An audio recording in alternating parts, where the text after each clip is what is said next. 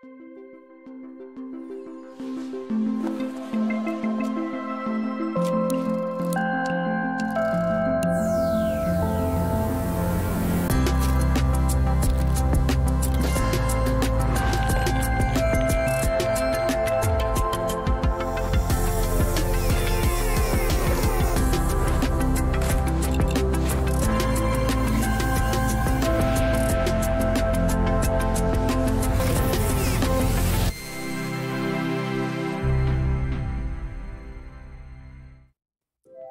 everyone, and welcome to Doodle Therapy. It's great to be back. We took a quick break last month, but we are back in action with a really special stream this week. It's great to see everyone in the chat. My name is Alice. I'm an artist and a muralist based in the SF Bay Area, and I am your host. And yeah, I'm super excited to be here. This week is really special because this is Doodle Therapy's first birthday. We have been streaming for a year, and it has been a wild ride. We've had over 25 streams with around 20 different guests. So we will be celebrating that in just a few minutes. If you're new to Doodle Therapy, welcome. This is an interactive drawing show here on Adobe Live where our goal is to doodle and chill. Every week we bring on a special guest who we learn from, we chat with, get inspired by, and I'm super excited because this week we are welcoming our very special guest, Coco Glez. Welcome, Coco. Hello, thank you for having me, Alice. Yeah, thanks. Be here to celebrate. Thanks for joining us. Yeah, it's great to have you. I'm really excited. And also, you know, every week that we're on, we have a doodle theme that is related to the guest's area of expertise. So in the past, we've done comic illustrations with Deb Lee, children's book illustrations with Anusha Sayed, and this week our theme is magic. We'll be creating magical illustrations with Coco. If you aren't familiar with her amazing work, which we'll take a look at in just a minute, it will be soon clear why we chose the theme magic. And so if you're new to Doodle Therapy, the way this works is it's interactive. So feel free to ask any questions that you may have about our process, what we're talking about, our conversation, life, etc. in the chat. And also you are totally invited to draw along with us. And this week to create a magical illustration with Coco and I. And if you end up creating a doodle, please feel free to share it on social media and tag us. I'm at @byAliceLee. And Coco is Coco__Glez. And it would really make my day to see everyone's submissions. So yeah, without further ado, we'll dive into some of Coco's work. I've got some of Coco's beautiful artwork here on the screen. Coco, do you mind telling us a little bit about yourself, who you are, your story?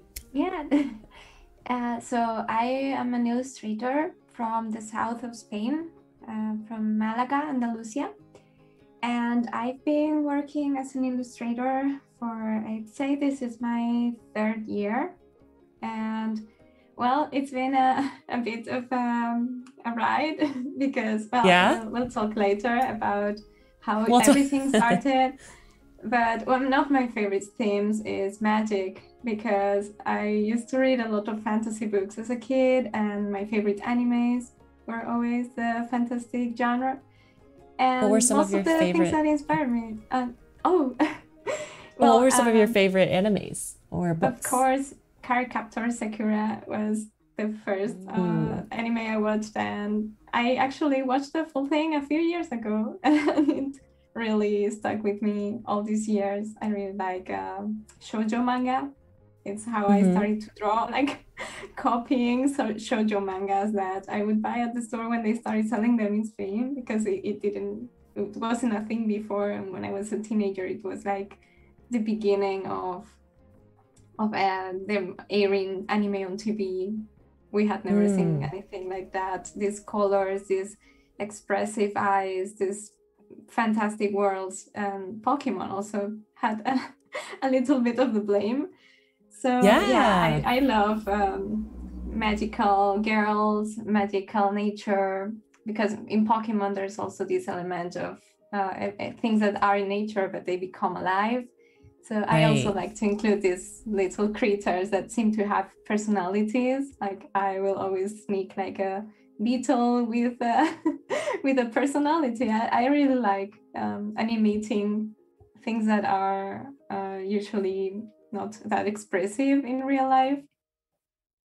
I like to bring that forward with my work. I can totally see that in your work. And you know, if you are, for those who are watching, if you are wondering what we mean by magical illustrations, I think Coco's work and like the vibe of your artwork really captures that very well. It's about creating surreal moments, you know, that are using your imagination and bringing something to life that is really unique in your artwork. That's a little bit different from how it would be in real life. So I could totally see that in your work, you know, with the way you've incorporated animals and nature and these really like whimsical elements. And that's what we'll be doing today. And I also just want to make a quick note that Coco's, normally we have the guest on video, but it's Coco's preference to share just her illustration avatar instead of her video. So we're going to totally go with that and respect it for our stream. And we'll be drawing live and having audio live just as usual. Also, if you're joining us live, please feel free to introduce yourself in the chat. I see some familiar faces already with Susan and Shirley, who have been previous guests, Tara, Jessica, Christina, Catherine, welcome in. Feel free to introduce yourself, share your name, where you're joining us from. And we always have a random question of the day. So our random question of today, since our theme is magic, is do you have a lucky charm? And if so, what is it? Or do you have a lucky ritual? So I'll introduce myself really quickly, but if you've watched the show, you're familiar with who I am. My name is Alice. I'm an illustrator and a muralist based in SF, although I'm currently based in Taipei, Taiwan. Bit of a life update. I also like to create, you know, magical, surrealist, whimsical scenes. Like here's two of my works right above me.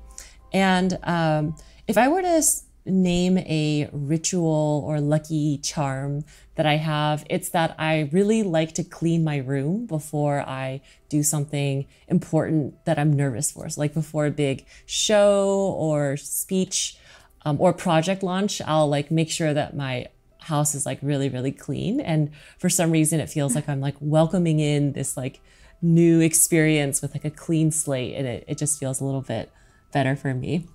Coco, do you have any lucky rituals or charms that come to mind? Well, lately, I cannot think of things that I've been doing lately, but I know that when I had to take, like, for example, when I took my exam for illustration school, I have to use supplies like pencils or an eraser, something that I've been using while I was studying. I like to think that knowledge is, for some reason, your trusty tools. Pencil. Yeah, I totally feel you on that. Cool. Thanks for sharing. We're going to dive into the art drawing part of the stream now. So we've got both of our art boards here on the stream, and you can see that both Coco and I have actually created our respective sketches for what we want to draw. Coco, do you mind sharing with us a little bit about, you know, what you got going on, your sketch, your plan, what you're focusing on right now? Yeah, so this is a sketch that I am making because I want to revisit an older piece of mine that is called Science Witch, because I have a background in science. So to me, anything that like portrays the magic in daily things, daily little things, is a theme that I like to revisit all the time. And in particular, to imagine a witch actually following steps that I would consider that belong in the world of human science. I think it's very funny to see her like carefully measuring the drops instead of, you know, just taking how do you say it, a magic wand and making things appear out of nothing. So she's here trying to make a recipe for bat familiars that for now, they're made of a puff of smoke. Hopefully, one of them will materialize. We wish her luck in her experience. Yeah. Well, wish her luck. And I love seeing like in progress shots like this. So it looks like you've got your like rough sketch already drawn, kind of like in a pencil style, and then you doing watercolor. So I'm using Adobe Fresco, the live brushes. I think they're amazing. Like the way they move, it reminds me a lot of traditional work. Yeah. For those who are watching who might not be familiar with Fresco, it's the iPad drawing product from Adobe, and I would say the watercolor brushes are probably one of my favorite features of Fresco, because I think it's like so unique. Like you don't quite have this feature in Photoshop, where it's like the ink just like spreads, you know, when you paint with it. So it's really cool to see you harness it, since and I think it like suits your work like so well, because it's just so lush. Yeah.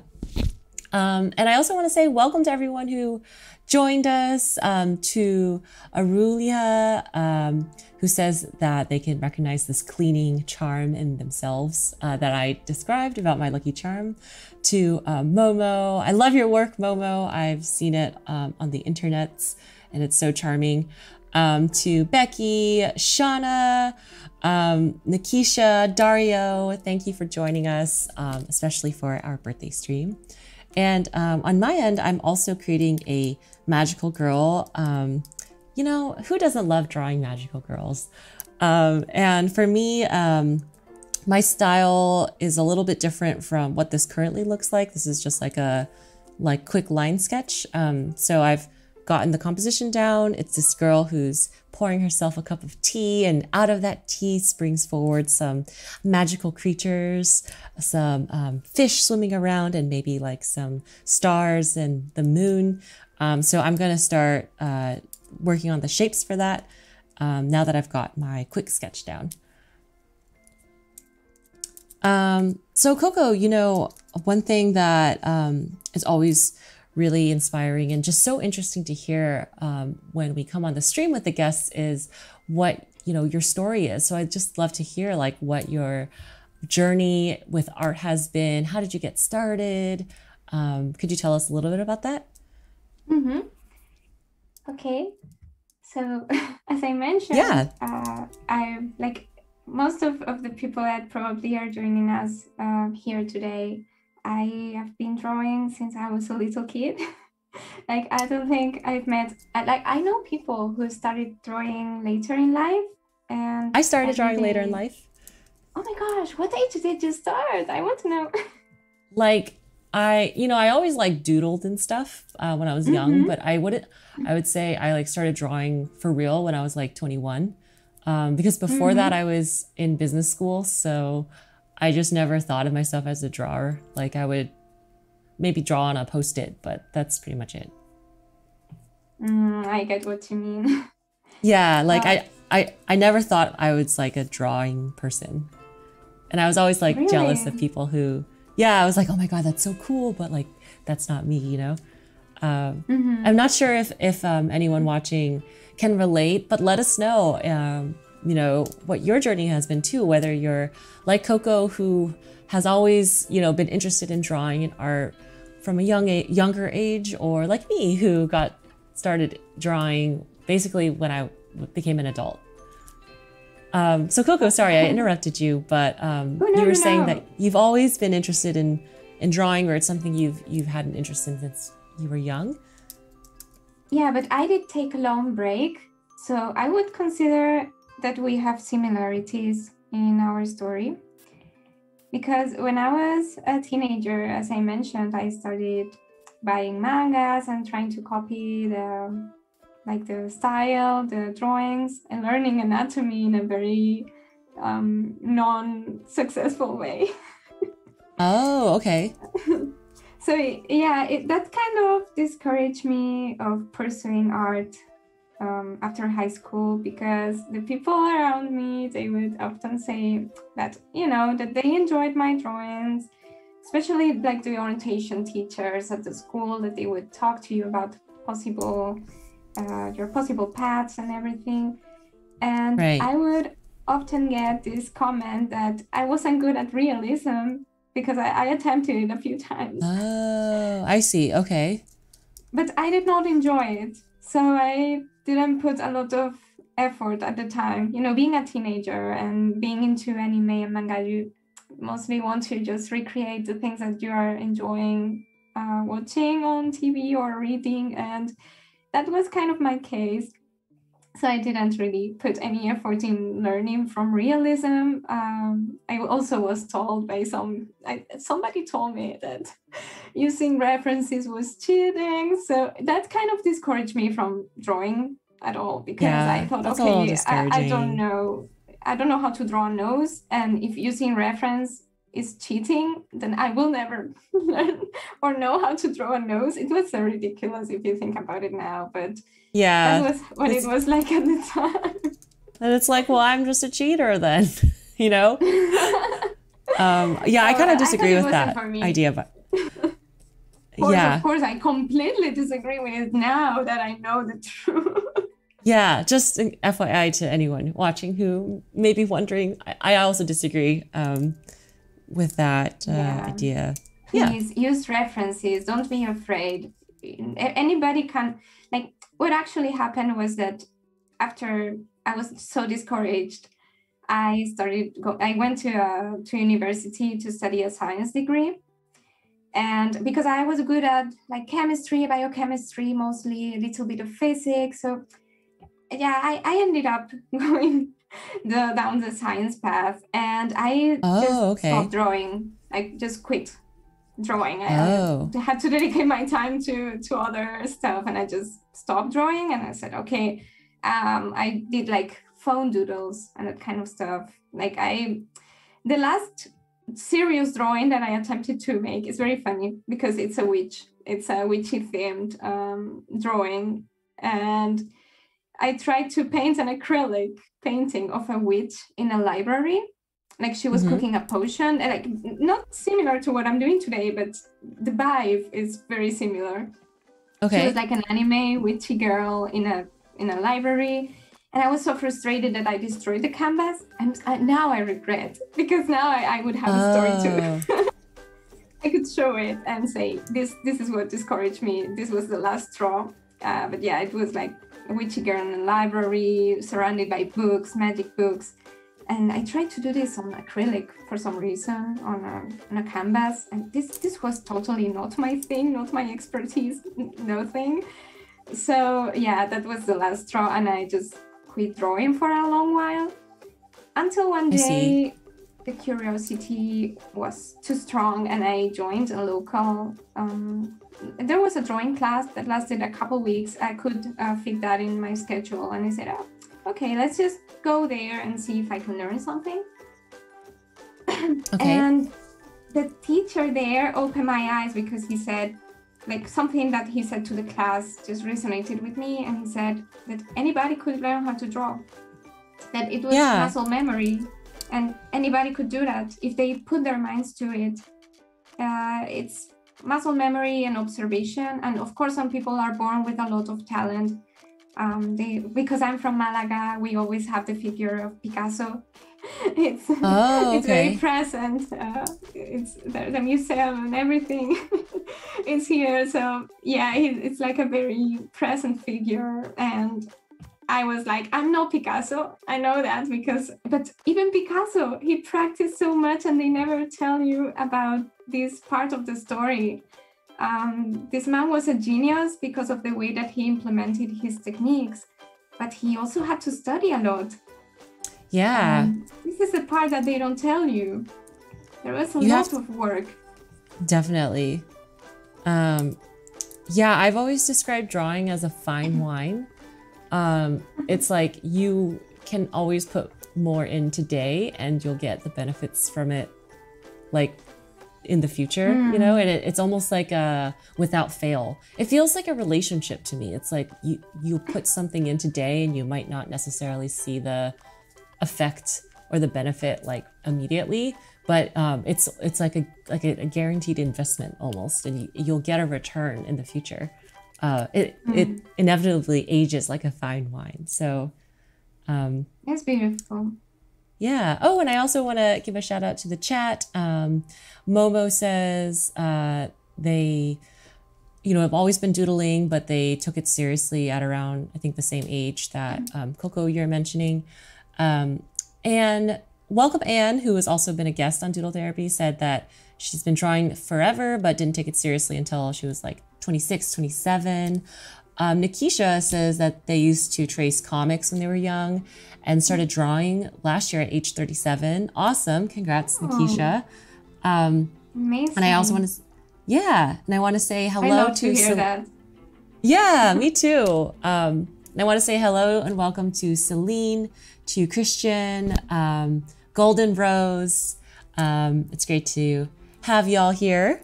You know, while we are, you know, chatting about, you know, welcoming everyone in and the birthday, I wanted to just give a quick, you know, recap of Doodle Therapy and to celebrate our 1 year. So I've got the birthday stuff on the screen temporarily. But yeah, these are some of the amazing submissions that we've gotten over the past year. I'm gonna zoom in so you can take a closer look at some of these gorgeous submissions. And this is just like the tip of the iceberg. Like I could not fit everyone's submissions in. It would be like pages and pages. So, you know, I just tried to pick a few from every week that we've been on. This is a comic that Deb made when she was on as a guest. Oh, this is one that Anne made when she was on as a guest. And this is one that Catherine made when she was on as a guest. You know, that these were from our keyboard session with Susan, aka Mint, who I believe is in the chat as well. I've got a page 2 that covers some of the earlier submissions. So it's just a quick sampling of the amazing work that the community produces through the doodle themes and the submissions. And I just want to say thanks to everyone, to the viewers for watching, whether you're someone who just joined today for the first time, or if you're someone who watches regularly and has submitted doodles before. It's just so cool to see. And like, I feel like I've made so many friends, both with the guests and the viewers through the past year. And it's been really special. And I also want to say a quick thank you to all of the past guests who have been on the stream. So, you know, these are the amazing guests that we've had on. And it's been really cool to have learned from everyone. I've got the past streams on my website at biosley.com/doodle-therapy if you ever want to catch any of the past streams and interviews with these amazing guests. And I feel like all of these, if you put all of these topics together, it's kind of like a crash course in really interesting illustration topics.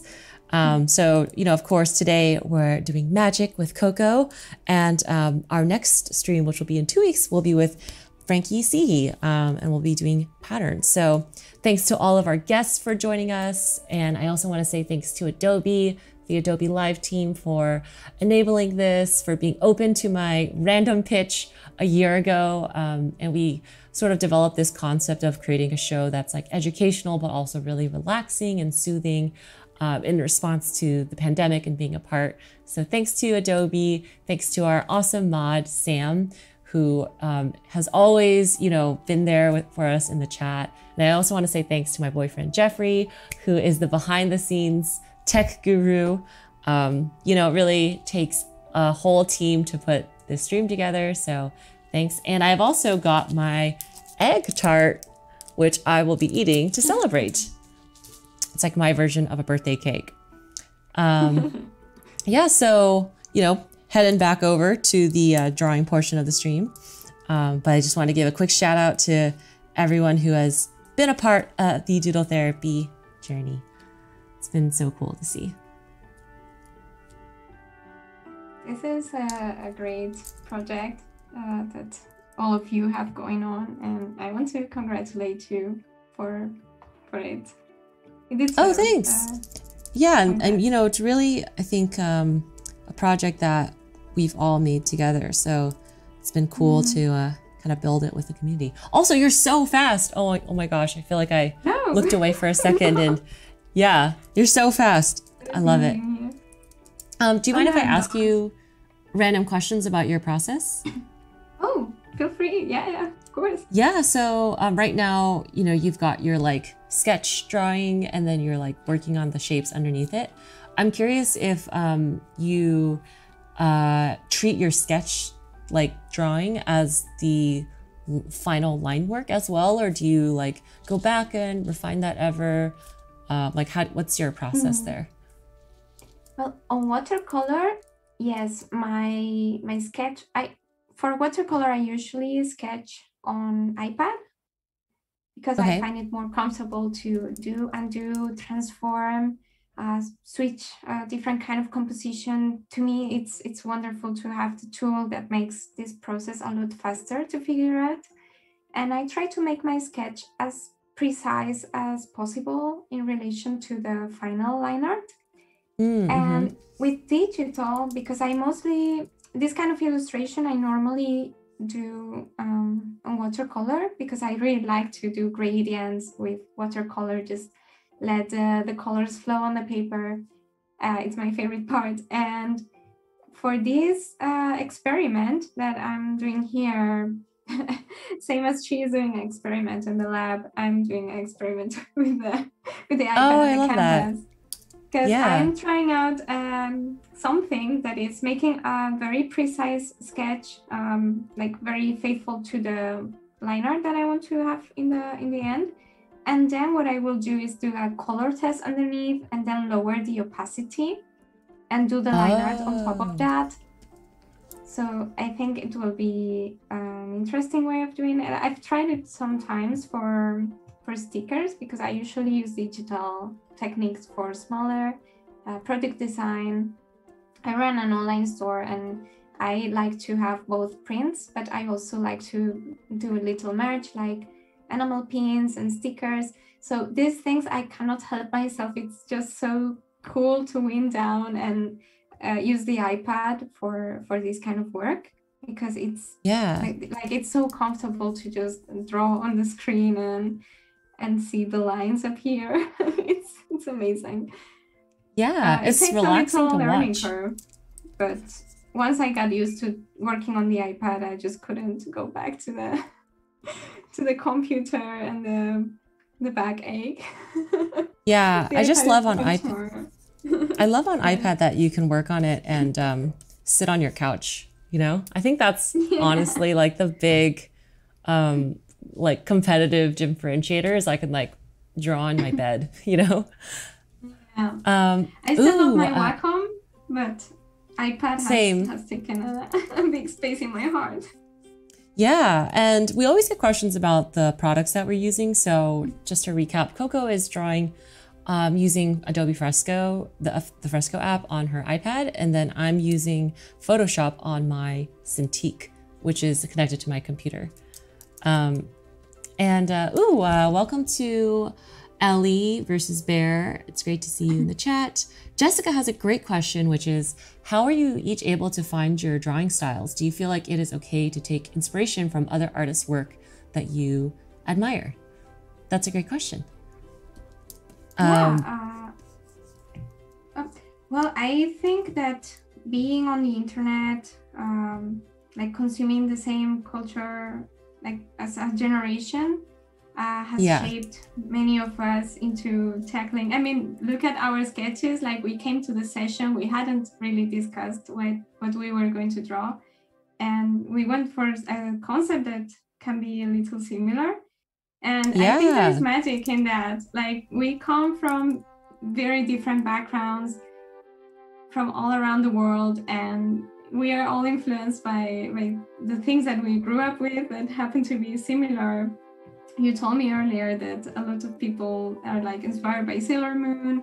Also, there is Ghibli movies. I found about those late in my life, because when I was a kid, I could only like rent them on VHS, like the video cassette. And for some reason, they were always unavailable. Now I know why, because they're amazing movies. They are. And yeah, I think that we are all a little shaped by similar things. So yeah, like about other artists, I think that being on the internet, like consuming artwork from other people, because I mostly use social media just to follow fellow illustrators. So I think that in the end, of course we pick up, like we try new techniques because we see somebody else try them, or a new kind of marker or a new type of brush. I don't know. I think it's fun to experiment, but you shouldn't forget that everything that you make, everything that you craft with your hands is going to have, inevitably, is going to have your imprint on it. And I mean, yeah, as a starting point, you can take inspiration from other people while you're learning. I think there is nothing unhealthy about that, as long as you're conscious. But eventually, it will just keep showing your, like you have to. I read this very interesting theory. I think it was last year. It popped up on Twitter, and I thought it was brilliant. It was about photography, but I think it really can help us, about us illustrators, because you know how every time there's a new meme or a new famous cat on the internet, I don't know, like it will inspire many people, and sometimes you will happen to have the same inspiration as somebody else, but you didn't know that somebody else had got the same idea as you, but you know, you were inspired by the same thing, so you come up with something that can be a little similar. And you know, sometimes it can make us feel bad, like, oh my god, what did I see this before and I didn't realize what is going on, what is happening. And there was this theory about photography that is called the Helsinki bus station. And it says that no matter the discipline that you embark on, in this case it was about photography, I believe, but it said that when you start specializing in a discipline, for example, if you're a photographer and you decide to photograph national parks, your work will, when you first go to a gallery and present your work, I mean, if it's good enough to end up in the gallery, I guess, because I don't know, that is something that it was about students of photography in a very big university or whatever. So yeah, I thought, wow, this is like some really serious stuff, you know. And it said that when the galleries are in the gallery, because you know, the gallery for us could be social media, I guess. And they said that when the gallerists and the critics that will do like the newspaper cover, when they are at the gallery and they see your work and they get to interview with you, they might mention that, you know, that your work reminds them of this, okay, I can't remember his name, but there is this very famous national park photographer from the US. Forgive me because I don't remember. Ansel Adams? I think it's Adams. Yeah, that is very, the black and white photos. Yeah. Okay. Thank you. So yeah, it said that when the young student is compared to the famous photographer, the young student can get frustrated and can say, no, this is me. I made these photographs of the national parks. They can get very frustrated because artists don't enjoy having their work compared, or you know, can feel like, oh my god, no, this is me. I made this. I invented this. How dare you?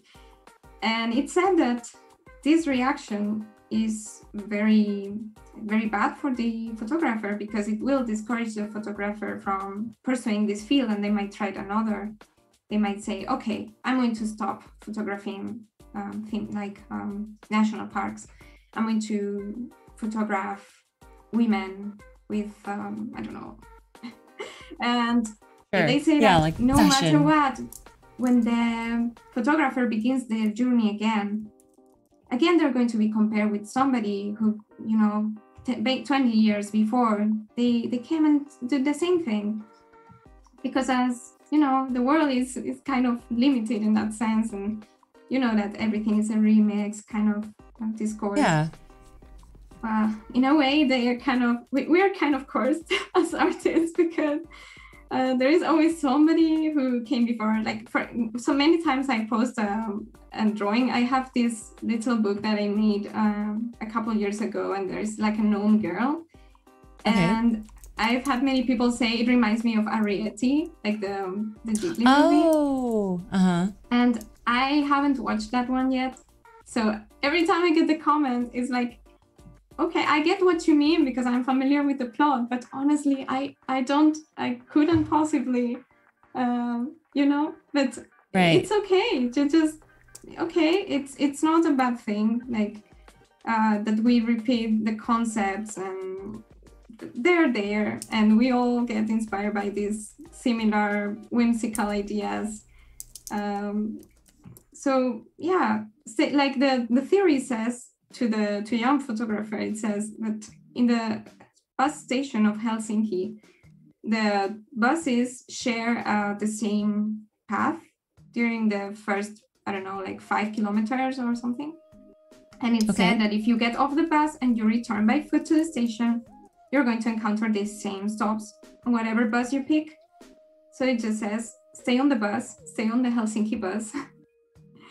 And eventually it will branch out to somewhere different. So I don't know. Oh, okay. I thought it was very nice theory, very inspiring for anybody who is like starting in an artistic endeavor.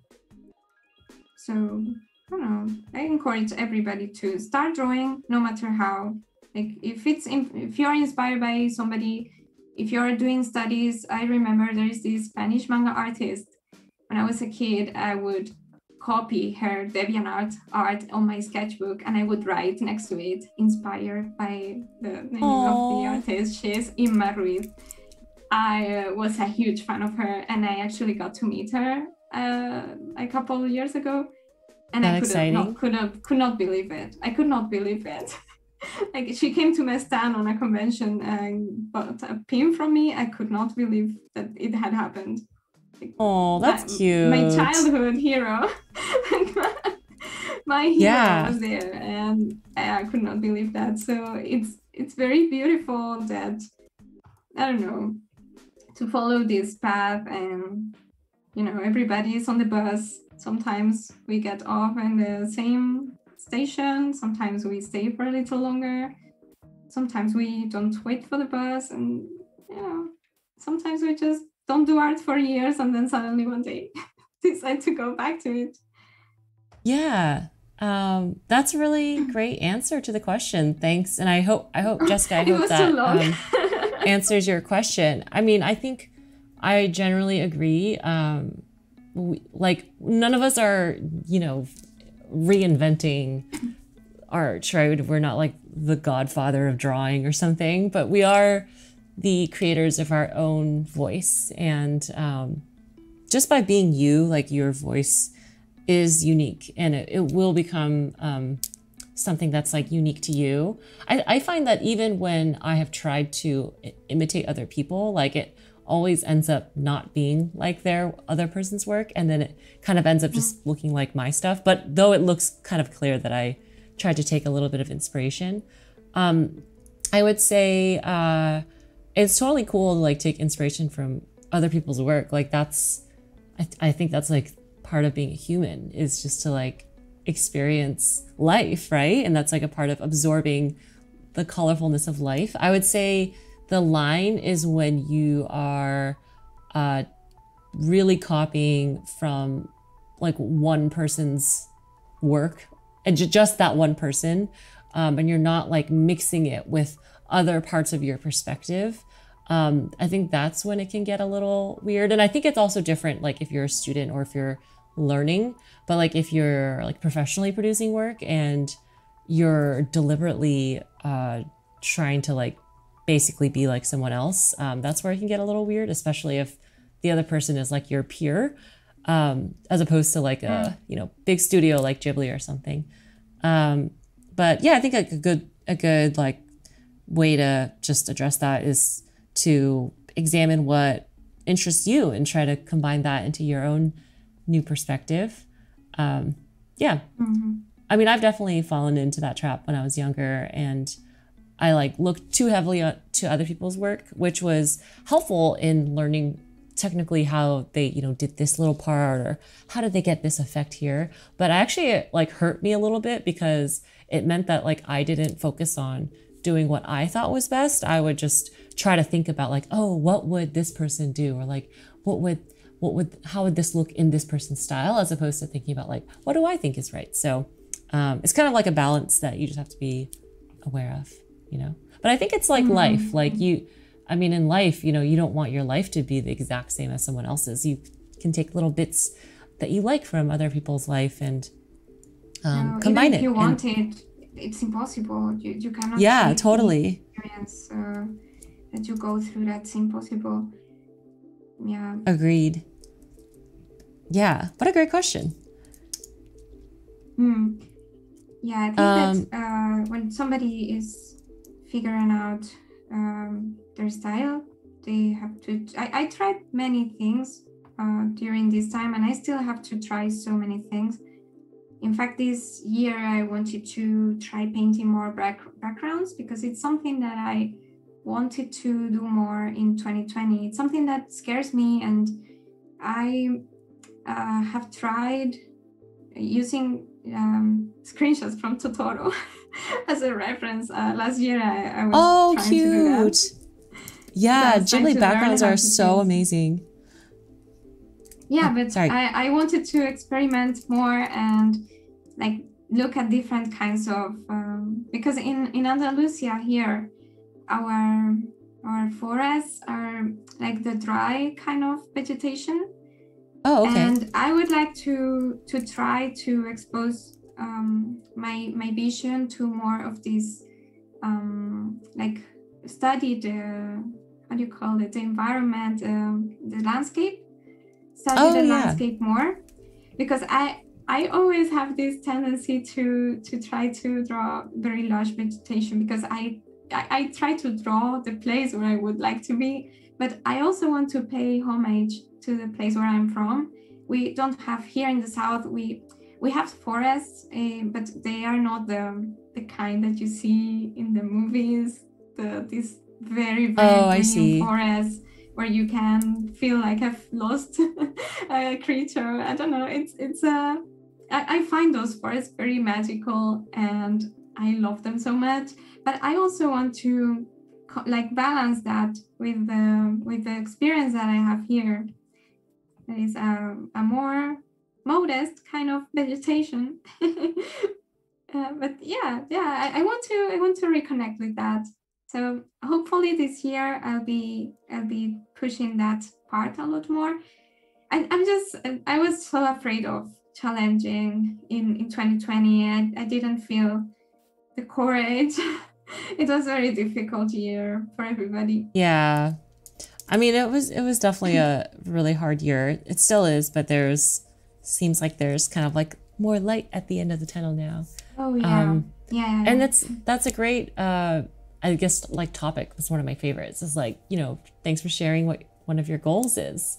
What are your goals for this year? My goals for this year. Ooh, what a great question. You know, that's so weird. I haven't like deliberately thought about it. I mean, as a person, okay, I guess like this is the thing is I feel like my life and my goals as a person are so intertwined with like my life and my goals as an artist. You know, I used to really try to separate the two, but now I'm just like, no, it's so interchangeable. So like as a person, I really want to explore more of the world and travel a little bit more. And, you know, because the entirety of last year, we just stayed inside and I like only talked to like 2 people in person, right? So I just want to soak in and travel to new places and reconnect with like my culture as well. So yeah, I think that will have like definitely an impact on my work, is just like as I go out and experience new things, like I'll just be inspired by that in my work. But like more practically, I'm a muralist, so I make like really large scale installations. But last year I really had to pause that because of COVID. You know, you just can't really, it's so hard to like be in person. And I actually turned down like mural opportunities because I didn't feel like they were the most safe, you know, given the pandemic.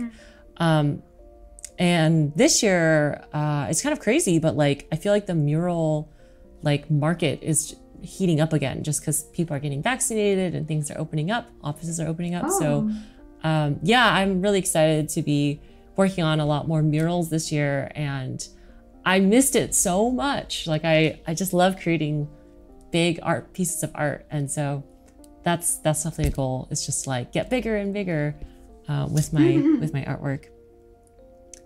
Oh my gosh. I really yeah, and I want to. That's part of your work. Yeah, and I definitely want to ask about your goals too. I mean, you've mentioned that you have a shop, and also I know that you do streams, and that's something that you do regularly. Her streams are like so soothing. You guys have to check them out on YouTube. But what are some of your goals or like projects that you're excited about this year? Well, I do want to continue with that. I started streaming on Twitch on Fridays every week. I made that a regular thing. It kind of happened. It happened very organically. And I thought, okay, let's do something calm at the end of the week. I don't know, it's because I really miss, I used to go to conventions a lot before the pandemic. Like, you know, these comic conventions in which there's artist alleys, and not only is it fun because you get to see your you get to see your fellow artists from the same country or from abroad, because I had plans to go to Germany and France.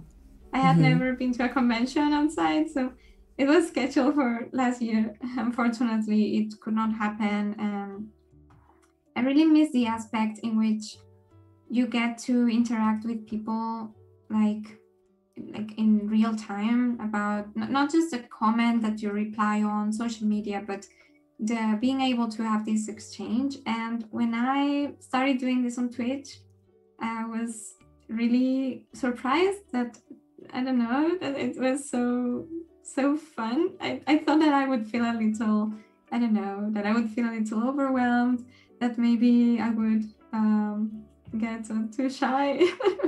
But no, I've been enjoying them a lot. So they have become like my little Friday ritual to disconnect from the week. I just have like a nice chat with the people.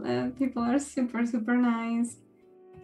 We really have a nice time, and I didn't know, I mean, I thought that Twitch was for video games only. I mean, there was an art community. It's amazing. Yeah. I think they started as video games, right? Or a lot of these like communities tools, like Discord started like heavily for video gamers. Correct me if I'm wrong, video gamers. But I think it's like cool to see these communities form. And thanks to Sam for linking Coco's Twitch in the chat.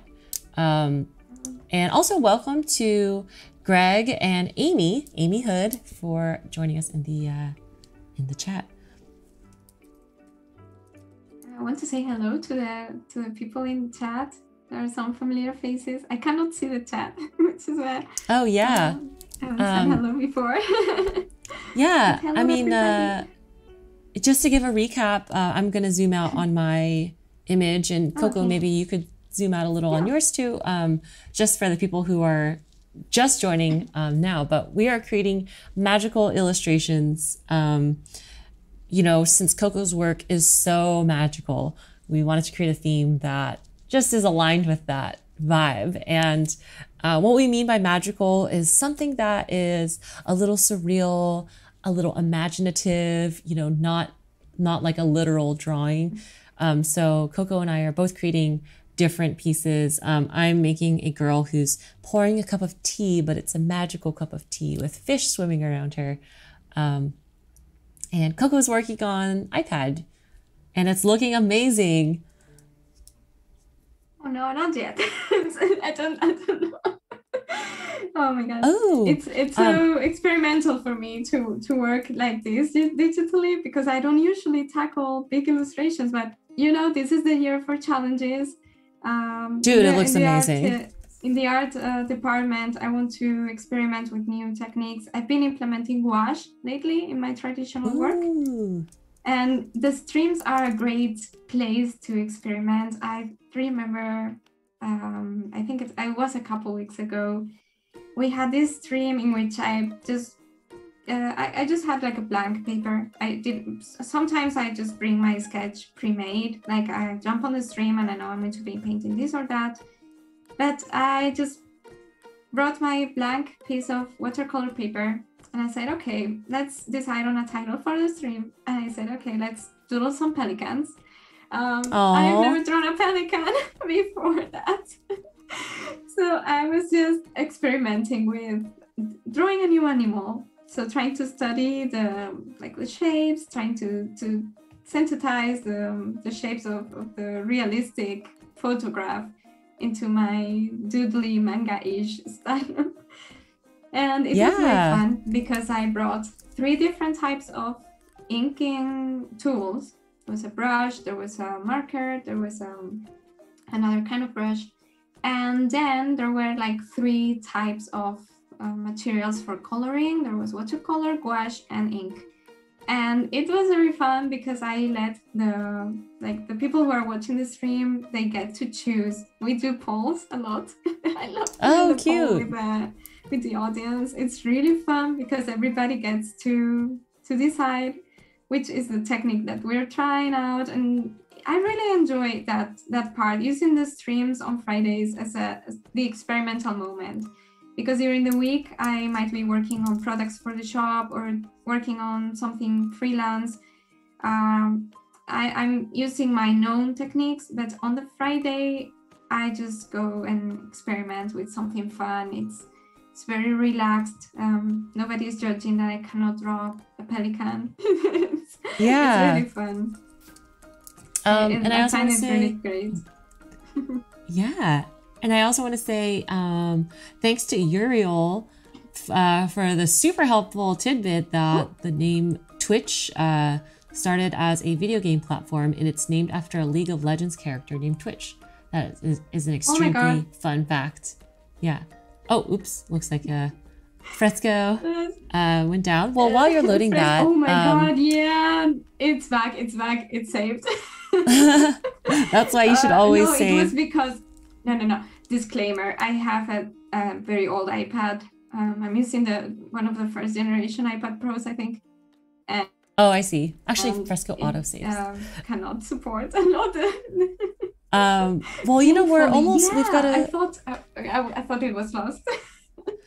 Well, we've got a few more minutes left in our stream. The time has flown by. So, you know, if you're just joining us, I just want to say welcome. And, you know, I'm sharing some doodle submissions from our year 1 of the Doodle Therapy stream. And this definitely isn't all of them. I just had to pick a couple highlights from every week. Otherwise, it would just be like super long. But I noticed that Ivy joined in the chat, and I've got Ivy's cute snack pieces here. And yeah, you know, there's just been so many really cool submissions, both from the guest artists and the viewers alike. So I just want to say thanks to everyone for joining our stream.